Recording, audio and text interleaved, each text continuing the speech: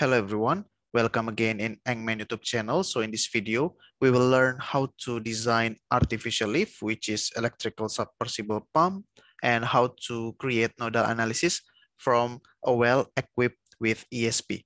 All right, but first we will model a well that is unable to flow and hence need ESP to make it able to flow. All right, we will first set up the well. We are now inside the WellFlo and we will perform the simulation using WellFlo. We are now inside WellFlo, configuration, model navigator, initialization, general data. You can type in general data here as per your requirement. Go forward. Well and flow type. First, we select producer, no artificial lift, flow type tubing, fluid type black oil, well orientation vertical. All right, and then forward flow correlations, we select Dansen rows with well and riser L vector of 1. Forward, reference depth, well type onshore, and 0 depth at wellhead. Forward. Now we go to fluid parameters. You can follow me. The oil specific gravity 0.85 and the API gravity will be calculated. Gas specific gravity 0.65, water salinity 30,000, ppm and water gravity will be calculated. All right, bubble point, solution GOR, and oil formation volume factor will use Glasso equation, oil viscosity Buell et al., gas viscosity Carr et al., and surface tension we will use basic. No inorganics. And for this section, PVT data calculator, if you want to create the results, pressure at 3072, temperature at 200 degrees Fahrenheit, and produced GOR 500, standard cubic feet per stock tank barrel. You can press calculate to obtain this information. All right, apply, and then we go to reservoir section. We will create the IPR using analytical model. So we call it reservoir. All right, reservoir, and pressure at 3072, PSIA, and temperature of 200 degrees Fahrenheit. Middle of perforation, 8,500 feet with permeability of 79, thickness 58 feet, and wellbore radius of 0.35 feet, water cut in fraction 0.6, and gas oil ratio of 500 standard cubic feet per stock tank barrel. Okay, and we will use Vogel. We will use Vogel equation and total Darcy skin 1 for the skin options. And we go to drainage area. All right, and circular for drainage shape. This one, or drainage area, or maybe drainage area will be calculated. Equivalent drainage radius of 1,000 feet.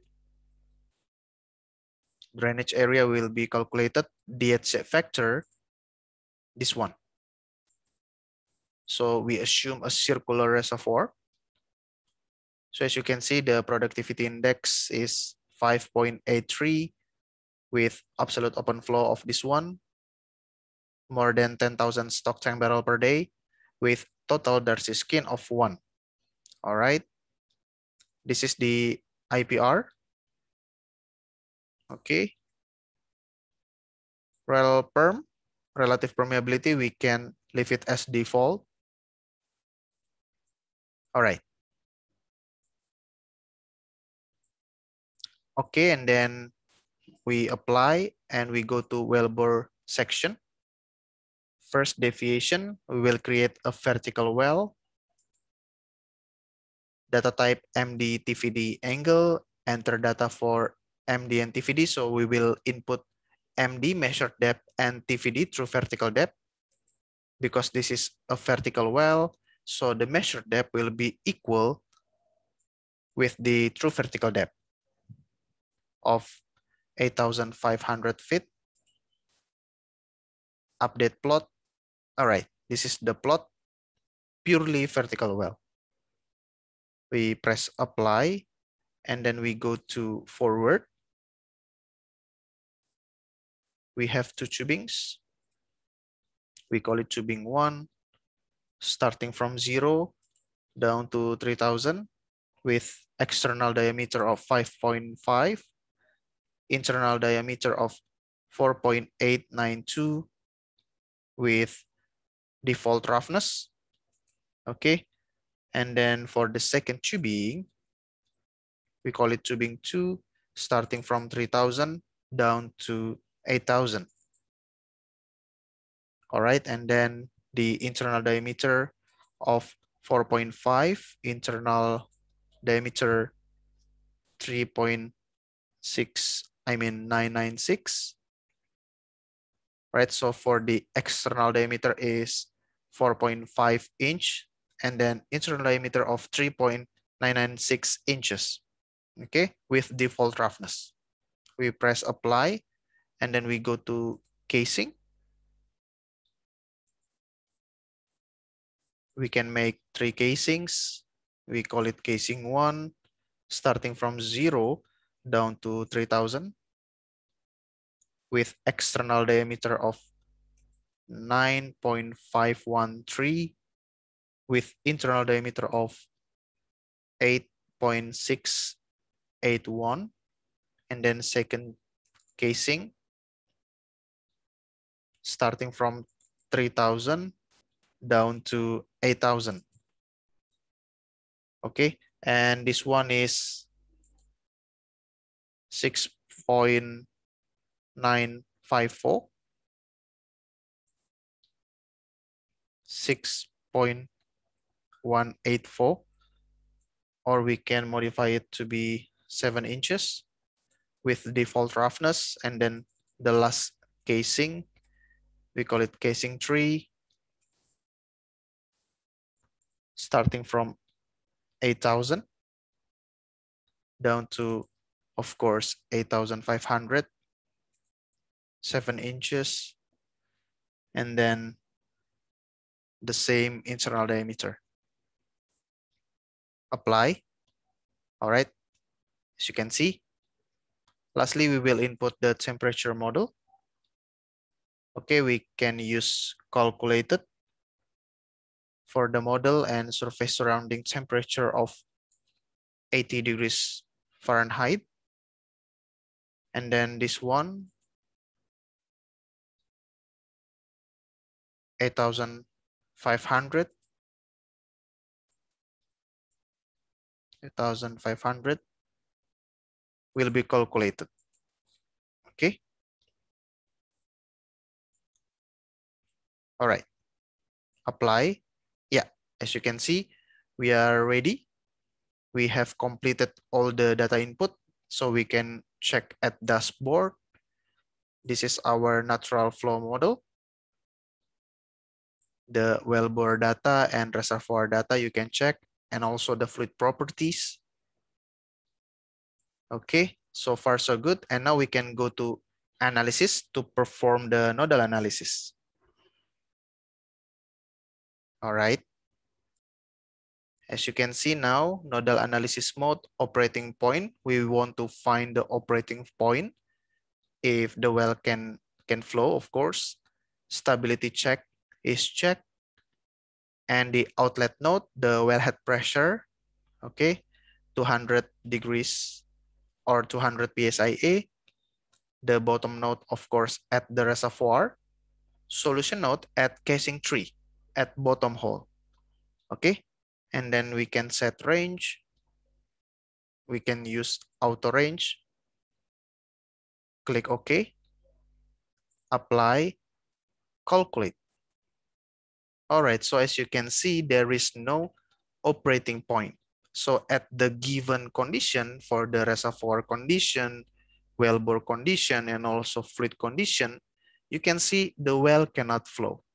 The well is dead. Maybe because of course, primarily, of course, because of low reservoir pressure.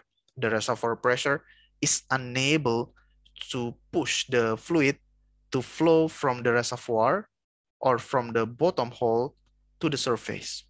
Okay, maybe also because of the fluid is so heavy, because now we have fluid with water cut of 0.6 in fraction. So it means that majority the fluid is composed of water, and water is heavy.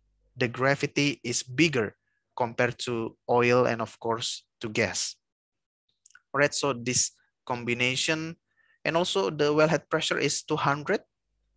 Maybe if we lower the wellhead pressure down to 100, calculate, yeah, you can see the well is able to flow. We can make it even smaller, 50 psia. The well can flow, obviously, all right? But at our given condition, operation condition, the wellhead pressure is 200 psi, and the well cannot flow.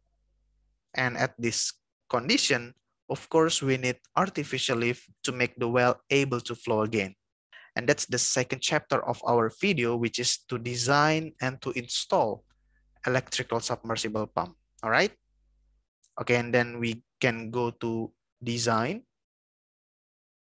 or maybe we can first go to configuration, well and flow type, producer, artificial lift method, ESP. Apply, and you can see now we have this new section, ESP data. Okay, so far so good. And we can also go to design, right? These are errors. There are errors in the model. Please correct the model data before any calculation. So we can select, for example, if we want to select the pump, okay, we can select this one with nameplate, for example, for the motor, or nameplate rating. Okay, let's find this one, 300 horsepower. Okay,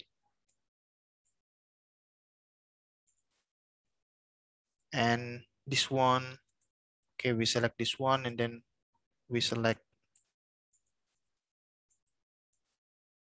okay, and then cable size. And for the pump environment, the measured depth, pump setting depth at 8,000 feet with maximum equipment OD, outer diameter of the pump 6 inches, minimum 0, operating frequency, let's say 60 Hertz, upstream temperature 200 degrees Fahrenheit. We call it ESP. Okay.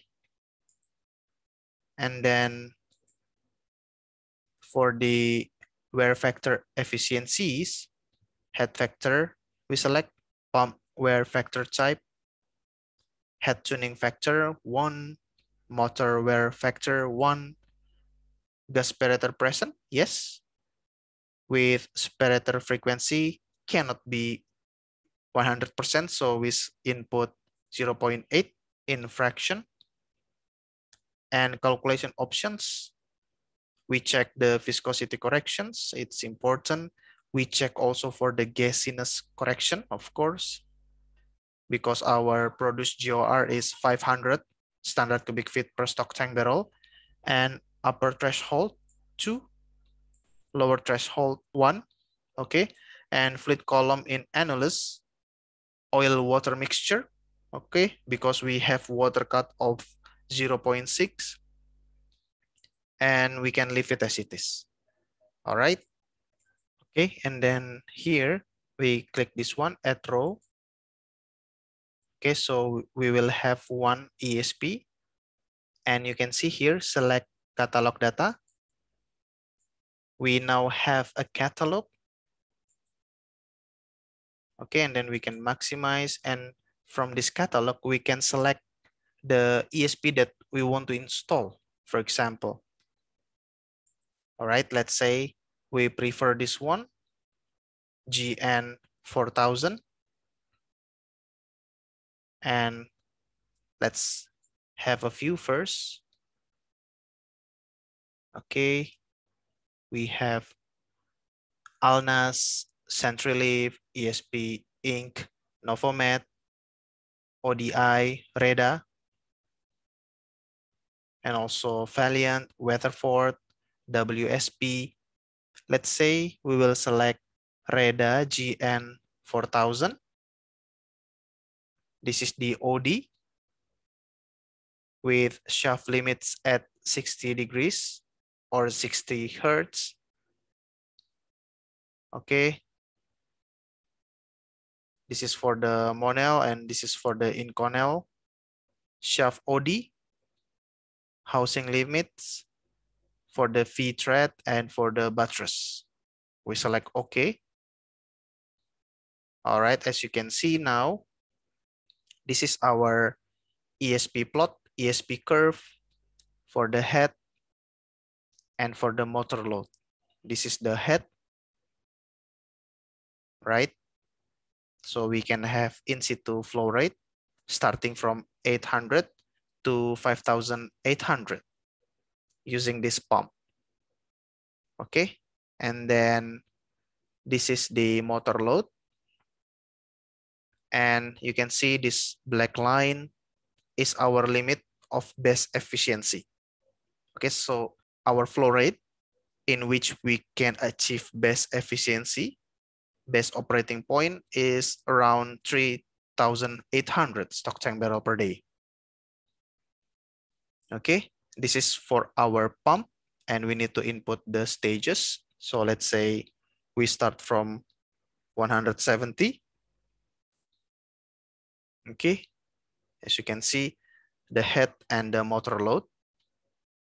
And again, this is the data for motor data, pump environment, wear factors, calculation options. All right, we can click apply.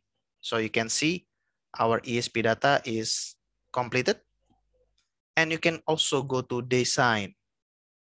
The data in this form has been changed. Do you want to apply? Yes. You can go to design to design the electrical submersible pump. Okay.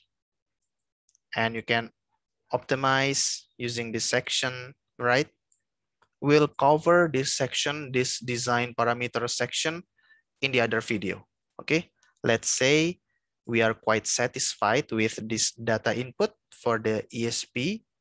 And now let's see if we go to nodal analysis. All right. With the same outlet node pressure, wellhead pressure, but now we have the ESP. We go to set range, auto range. Okay, let's see what happened. Apply, calculate. All right, as you can see, we just go to report, but we can go to here, this section first. As you can see, this is our nodal analysis with ESP, right? Very interesting. So of course, first, now the well can flow. This is our IPR. Okay, let me edit the plot. And of course, this is the outflow, the VLP. Okay, or maybe this one. Okay, beautiful. So the operating pressure will be 1,945 psia with liquid rate. Now we can flow at 5,061 stock tank barrel per day. This is the oil flow rate, water rate, gas rate, and of course water cut of 60% or 0.6 in fraction. This is the produced GOR as per input, and the status is above pump maximum. Okay, we can leave it as it is for now, and we can modify the data, the ESP parameter later on, but we are quite satisfied. Okay, that's the main point. Now the well is able to flow again because of the artificial lift. All right, this is the liquid rate, water rate, gas rate. All right, okay, and we can also check the wellbore equipment profile to obtain the pressure and temperature profile. Okay, this is of course the pressure profile starting from the reservoir pressure of this one, 3072. Okay, and then we go down to this one. And what is the pressure at this one? Of course, this one, 2129 psia, the pressure at this point. Okay, which is the pressure at the bottom hole. Okay, at the bottom hole. And then go up first down to the level of our pump. Okay, our pump is located at 8,000. So this is the intake pressure. Right now you understand the operating pressure. This one is the intake pressure, pump intake pressure. 1,945 is the pump intake pressure.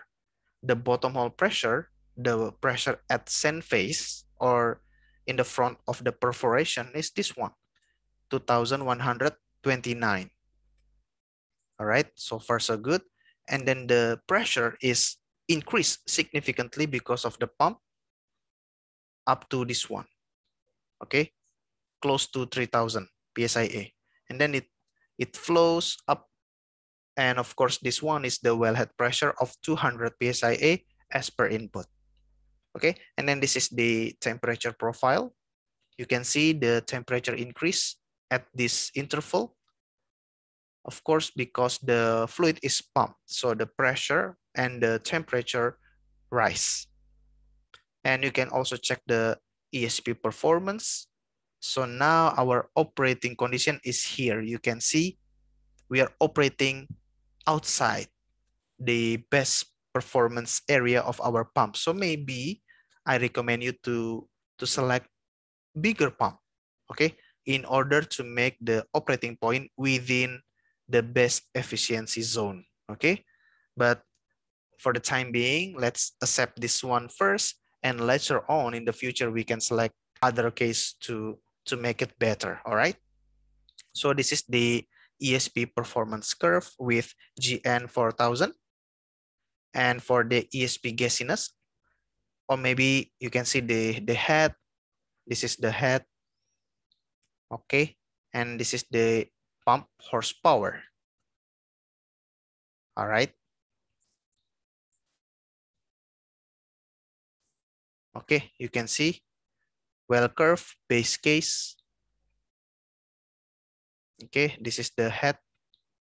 Our head is now denoted here by this cross and the horsepower.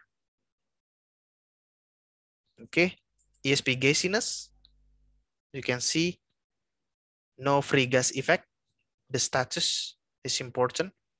So operating pressure, liquid rate, water cut, produced GOR, intake pressure, of course, percent of free gas, 1.93 here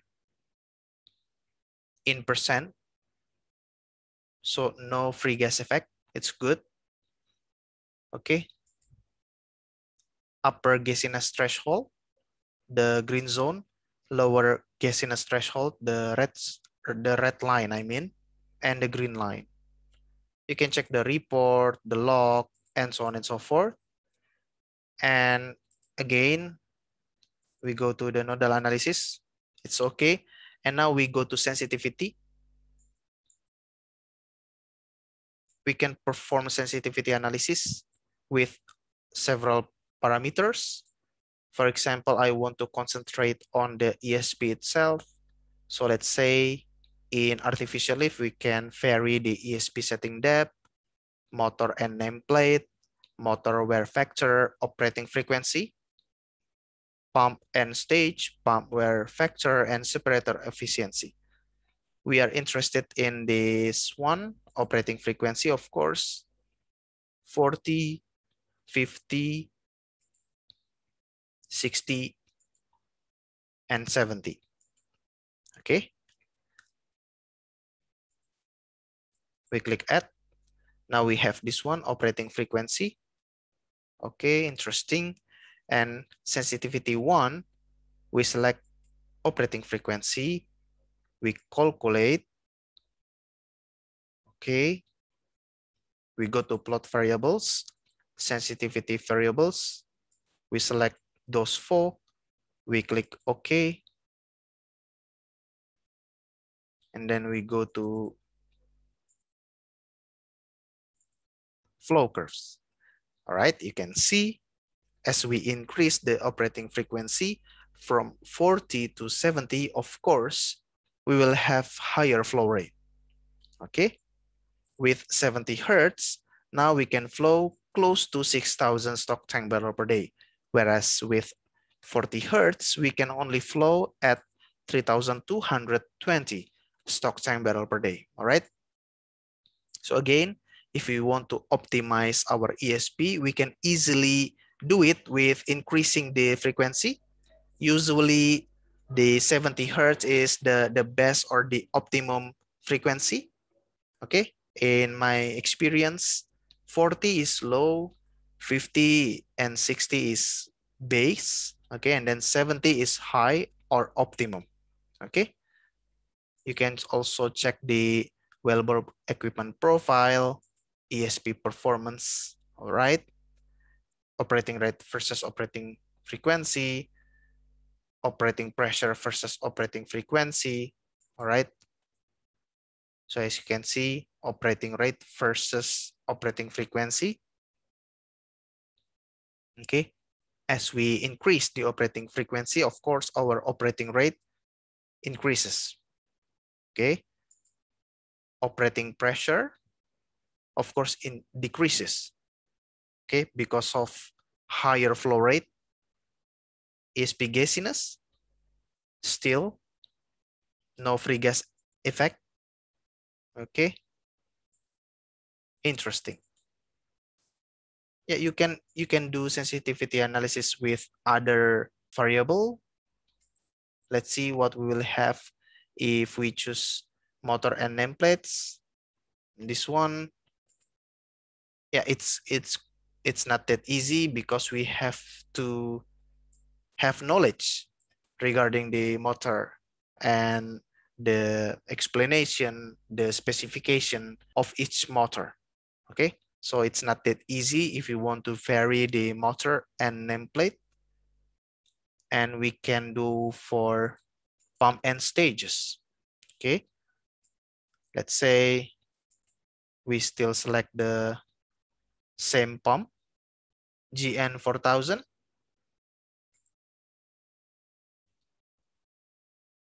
Okay, you can easily type in actually G, this one, let's say the base one, 170. We decrease the stage 150. And let's see if we increase or we select bigger pump. This, for example, 150 also. We click add. Now we can also combine the sensitivity analysis like this one, but the plot will be so messy. Okay, so I prefer selecting only one case or one sensitivity analysis, which is pump and stage. Calculate. Okay, and then plot variables.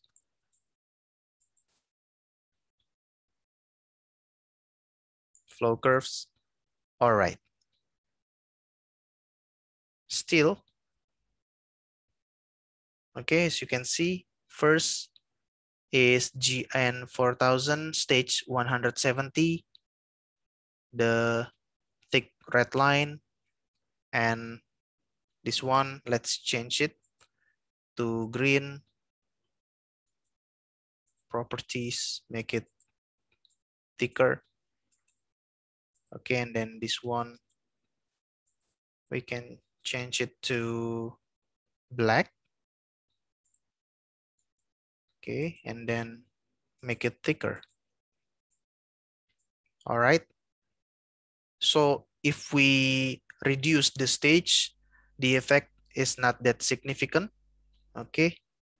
As you can see, the outflow is very close from one to the other. But if we select bigger pump, okay, with GN 7000, we can significantly increase the flow rate, but still we are operating above pump maximum. So as you can see, you can select either pump or reduce the stage, or also at the same time maybe lower the operating frequency. Yeah, you can do it trial and error mode to find the best pump, okay, the most optimum pump for your well, for your operation. All right, I think we can call it a day. So that's all. In this video, we have learned about performing nodal analysis in a well that is unable to flow first, all right? And then we select how to design ESP, or maybe in our video, designing or selecting ESP and using it to equip our well and to make our well able to flow again. And we perform nodal analysis using the ESP. We create the pressure and temperature profile, and we also perform nodal analysis or sensitivity analysis. We vary the operating frequency, and we also vary the pump and the stages. All right, that's all. I hope you enjoyed the video. I hope the video is useful, and see you again in the next WellFlo videos. All right, thank you.